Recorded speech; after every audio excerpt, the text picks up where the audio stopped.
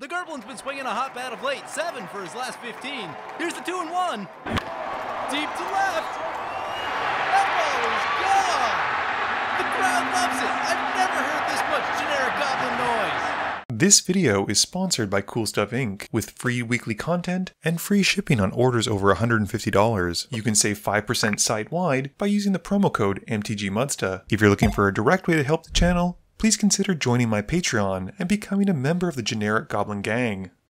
Hey gang, and welcome back. You're probably wondering why there's a game being posted on Friday. Well, I've got some good news. This is another special sponsored game. By taking on sponsorships like this, I'm able to help forward the channel and at the same time bring you extra games. That's right gang, this video is sponsored by Raid Shadow Legends. I know you've heard of it. You've just got yourself a brand new phone and you're looking for the best mobile game to play? Enter Raid Shadow Legends with amazing visuals, loads of powerful champions, challenging PvE bosses, and great tactical PvP content. It's available on mobile and PC. Well, what's it really all about? Well, let me be your guide to all things Raid. In Raid, I love how you get to build your favorite factions, with mine being the Dark Elves. They have such amazing character models. My top 3 are easily Coldheart, Licia the Death Siren, and Vizier Ovalus. And just so you know, Raid Call the Arbiter is now in full swing. To celebrate this epic limited series, Raid's adding some of the new characters from the series as champions you can play with in-game. Awesome, right? The first one is Artak, a mighty orc warlord. What's super cool is that he's going to be available to everyone for free. All you have to do is log into Raid for 7 days between now and July 24th. If you haven't started playing yet, then what are you waiting for? New players, use my link or scan the QR code right here and get a free starter pack with this amazing in-game loot. Once you're in and crushing your enemies, come find me under the name Mudsta, join my clan, and we'll be legends together. So just hit my link in the description, and I'll see you on the battlefield. I've got my Brazilian buddies back, with Rodrigo playing Borborygmos Fblthp. He keeps Forest, 2 Islands, Rashmi Eternity's Crafter, Victory Chimes, Azusa Lost But Seeking, and Delayed Fire Blast. And for full transparency, Rodrigo is employed by Wizards of the Coast. Andreas is playing Ganax Astral Hunter, and he's background with Acolyte of Bahamut, keeping Thrakus the Butcher, Draconic Muralist, Shamanic Revelation, Nature's Lore, 2 Mountains, and Forest. Manuel is playing Kamiz, keeping an Island, Unburial Rites, Felwar Stone, Arcane Signet, Thriving Isle, Swamp, and Ledger Shredder. Last but not least, Omar is rocking Licia, keeping Fetid Heath, Wooded Foothills, Smoldering Marsh, 2 Plains, Emiria's Call, and Swiftfoot Boots. Rodrigo wins the die roll and starts us off. He draws, plays a forest, and passes. Andreas plays a mountain, passing. Manuel draws and plays a Thriving Isle and names white as the other color for it. Omar just plays a Wooded Foothills. Rodrigo draws and plays an island. Andreas plays a forest and pays 2 for Nature's Lore. He goes to find a Cinder Glade, putting it into play, and passing. Manuel draws and plays an island, then casts Arcane Signet. In response, Omar cracks his Wooded Foothills to find a Blood Crypt, and after that, Manuel passes. Omar draws and plays a Plains. 2 mana gets him a Swiftfoot Boots, and he passes after that. Rodrigo draws and plays an island. He then casts Cultivate to find a basic for the field, and 1 for his hand. He passes after that. Andreas draws and plays a mountain. He casts Draconic Muralist, passing. Manuel draws and then plays a swamp.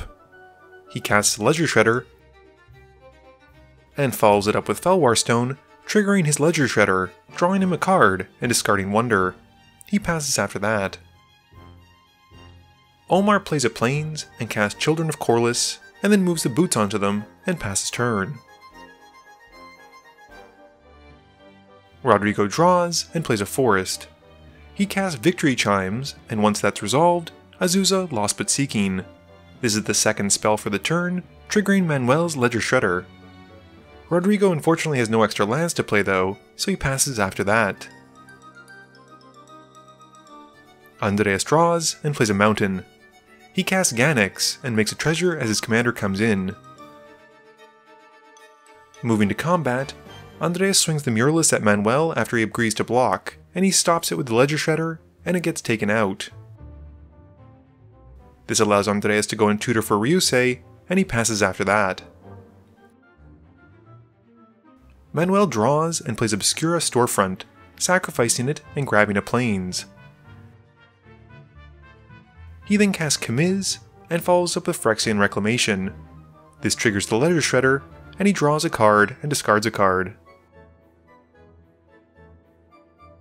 He then swings the Ledger Shredder at Rodrigo and gets the Kamiz's Connive trigger, and he draws a card and discards a land. Rodrigo then takes 4, and Manuel then passes. Omar draws and plays a Smoldering Marsh. He casts Cleansing Wildfire on his own plains to go and find another one and draw a card. With that done, he passes. Rodrigo draws and has enough for Borborygmos and Fblthp, drawing a card from his Enter the Battlefield trigger, but discarding nothing. With no lands, he has to pass. Andreas draws and plays a mountain. He follows up with Acolyte of Bahamut, and follows that up with Tyrant's Familiar, which costs 2 less thanks to the background. Going to combat, he swings the Familiar at Manuel, and uses its trigger to destroy the Ledger Shredder, and uses its trigger to deal 7 to the Ledger Shredder. Manuel then takes the 7, and after that, Andreas passes. Manuel draws and plays an island. He goes to combat, swinging his commander at Andreas. Manuel connives from the trigger and makes Kamiz unblockable, and after that, Andreas has no response, and unable to block it but before damage, Manuel then ninjutsus in a Silent Blade Oni. This has Andreas taking 6, and Manuel looks at his hand, getting to cast Ryusei for free. He passes after that. Omar draws and plays Birth of Meletis, grabbing a Plains which he plays for turn. With nothing else, he passes. Rodrigo draws and plays Oracle of Moldiah, but doesn't reveal the land off the top. Going to combat, he swings Bobo at Andreas to draw a card, and reveals a Gruul Turf off the top finally. In his second main phase, he plays the Gruul Turf, bouncing a land, and reveals an island off the top, which he also plays. He then replays the land he bounced as his third land for turn, and finishes up by foretelling a spell and passing. Andreas draws and plays a forest. Going to combat, he swings the Tyrant's Familiar at Manuel again, sniping the Ryusei, which as it dies, deals 5 damage to all non-flyers. Rodrigo responds by putting Borborygmos third from the top, and a good chunk of the ground creatures then die. Andreas then plays a Reckless Barbarian in his post-combat main phase, and follows up with a Kindred Summons. He flips into Lathless, Scanos, and a Hellkite Charger, which all come into play, making him a bunch of treasure tokens from Ganax. He passes after that. Manuel draws and goes to combat. He swings the Oni at Omar and gets to cast Ameria's Call from him. Manuel gets to make 2 angels, and in his post-combat main phase, uses Phyrexian Reclamation to get the Ledger Shredder back, and then recasts it from his hand, passing after that. Omar draws and makes a wall from the Birth of Meletis trigger. He then plays a Spike-Filled Caves as his land for turn, and then plays out Sarah's Ascendant. He equips the Ascendant with the Swiftfoot Boots, and passes turn. Rodrigo draws, and decides to cast his foretold Delayed Blast Fireball. This deals 5 to each creature and each opponent, leaving only Lathless on the board. Rodrigo then follows up with Thing in the Ice, and passes. Andreas draws and plays a mountain. He casts Ganax again, and Manuel responds by casting Thords to Plowshares on Lathless before it resolves.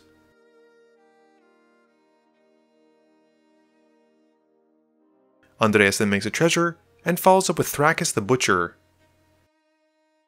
He then casts Shamanic Revelation, drawing 2, and passes after that. Manuel draws and casts a Phage the Untouchable, but with nothing else, has to pass. Omar draws and gains 2 life from the Birth of Meletis. He then casts a Twilight Prophet and equips it with the Swiftfoot Boots, and hopes it'll live for more than 1 turn.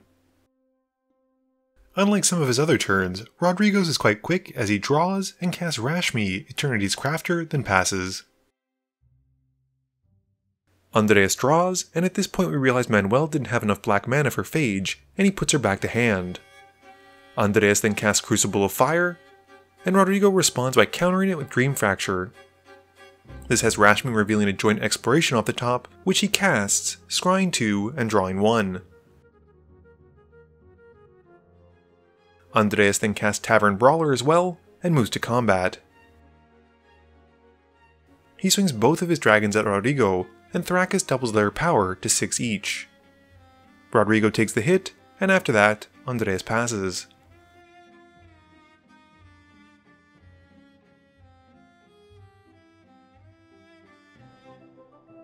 Manuel draws and casts an Unburial Rites, bringing back the Silent Blade Oni.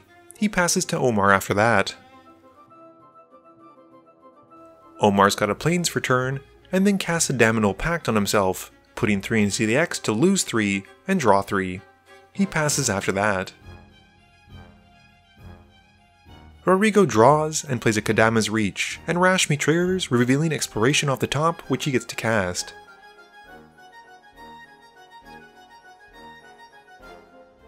He finds his land for the Kadama's Reach to go into the field tapped, and then plays the one he found from his hand to the field.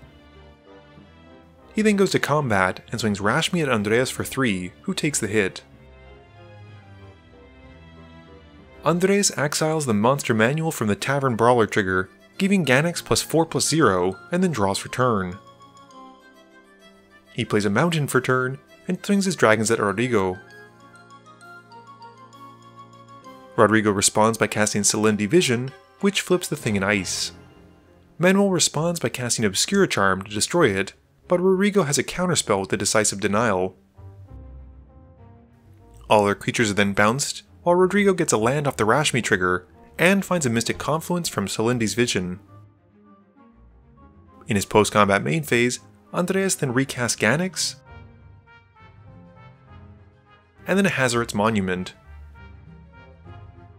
He passes his turn, and during the end step, Omar responds by casting Thors to Plowshares on Ganax, and that wraps up Andreas' turn. Manuel draws and plays a tap Bajuka Bog, exiling Rodrigo's graveyard. He then replays the Silent Blade Oni and passes turn. Omar's got a Swamp for turn, and plays out Divinity of Pride, but Rodrigo responds by casting Reinterpret to counter it. Rodrigo then gets to play Borborygmos for free from that spell, and once that's resolved, Omar casts Painful Truths, putting a white, red, and black into it to draw 3 and lose 3. He passes after that. Rodrigo draws and plays Sulphur Falls, and an island as his land for turn. Moving to combat, he swings the Awoken Horror and Borborygmos at Andreas, and draws a card off Borborygmos, but discards nothing. Rodrigo then moves to his second main phase, recasting Rashmi and passing. Andreas draws and plays a Wild Endeavor. It resolves, and he gets 3 beast tokens and a few lands. He then plays a Minion of the Mighty and passes turn, and during his end step, Rodrigo casts Growth Spiral, drawing a card and getting to put a land into play. Manuel draws and casts Coastal Piracy. This has Rodrigo responding by casting Mystic Confluence to counter it unless Manuel pays 6, and he targets to bounce the Silent Blade Oni. The spell resolves. Rodrigo also gets a Rashmi trigger, revealing Jadsi off the trigger and putting it to hand. And Manuel then plays a Thief of Sanity, passing turn. Omar draws and plays the Twilight Prophet again, and once more equips it with the Swiftfoot Boots. Going to combat, he swings it at Rodrigo, who takes the 2. Omar then casts an Aetherflux Reservoir, passing, and during his end step, Rodrigo flashes in Shadowkin, and this has Rashmi revealing Augur of Autumn off the top. Everyone mills 3 from the Shadowkin, and Rodrigo makes a copy of Jugan and then draws. Going to combat, he swings the Shadowkin, Borborygmos Fblthp, and Rashmi at Omar, and the Awakened Horror at Andreas. Andreas chumps with the Minion of the Mighty, while Omar takes the hit. On his second main phase, Rodrigo plays Baral and gets a land off the Rashmi trigger, and then casts Oko. He upticks Oko to make the Aetherflux Reservoir into an Elk token, and then plays a Temple of Mystery off the top, scrying 1. He bottoms the card and passes turn. Andreas replays Ganax, rummaging off the Hazoret's monument and then making a treasure as it enters. Going to combat, he swings all 3 beasts at Rodrigo, who blocks one of them with the Augur of Autumn. Rodrigo then casts Leadership Vacuum to put Ganax back into the command zone, and then casts Fumble off the top to bounce a beast token. The Augur then dies, and Rodrigo only takes 3, and with not much more else to do, Andreas passes. Manuel draws and goes to combat. He swings the Thief of Sanity at Rodrigo, and then ninjas in Silent Blade Oni. Before damage happens though, Rodrigo responds by casting Pair of Lost Dice, and rolls a 6. This lets him return Leadership Vacuum, Fumble, and 2 lands to his hand, and Rashmi reveals a land as well. Rodrigo then casts Fumble, and bounces the Oni back to Manuel's hand. With nothing else, Manuel passes. Omar reveals a mountain off the top from the Twilight Prophet, and then draws it, and then draws for turn. Going to combat, he swings both creatures at Rodrigo, who takes the hit for 5. Omar then casts Path to Exile on Rashmi, exiling the troublesome creature, and letting Rodrigo go and find a land. He then passes turn. Everyone mills 3 from the Shadowkin trigger on Rodrigo's upkeep, and he as the Shadowkin become a copy of the Zapandrel that Andreas had just milled. Going to combat, Rodrigo doubles the power and toughness of all of his creatures, and is able to swing a lethal Borborygmos at Andreas, and the rest at Omar to take them both out. After combat, Rodrigo then plays Riel, and passes turn. Manuel draws, but has no out in hand and nothing really on the field, and he knows when he's beat so he scoops it up. We've got Raid, Call of the Arbiter, premiering very soon with 10 episodes. Game review time. So this game was a lot of fun, and I got to see a lot of brand new commanders in action. I wasn't expecting much from Ganax since it was an uncommon commander, but Andreas really showed me how powerful it can be. The reduction of being able to cast dragons for cheaper, not to mention that when they come in they get a treasure, really helped reduce the very expensive dragons, and he was able to power out a lot of them very quickly. I will say that I was a bit confused by that Kindred summonings during his main phase. Manuel's Kamiz deck was a lot of fun to see, and it has a lot of cool inclusions like ninjutsu, which capitalizes on Kamiz giving the creatures unblockable. I wish the Oni was able to connect a little bit more, but if he had, he probably would have run away with the game. Omar's Licia deck didn't do a whole heck of a lot, and I feel kinda bad. I know he got land flooded, drawing into a ton of them, which is really not where you want to be that late game. On the flip side, Rodrigo seemed to have no lands early on, but was consistently hitting them off the top as soon as he was able to. I will say I was a bit disappointed that he never used Borborygmos Fblthp's ability when it connected by discarding lands to blast stuff, but he was playing his deck more as a control deck than a combo deck or aggro deck. This video wouldn't be possible without the help from my sponsors, Cool Stuff Inc., Multizone, Original Magic Art, and Alter Sleeves. But it definitely wouldn't be possible without the help from you, the viewers, and my patrons. So I just want to say thank you for watching, and to remember, friends are just opponents you haven't eliminated yet.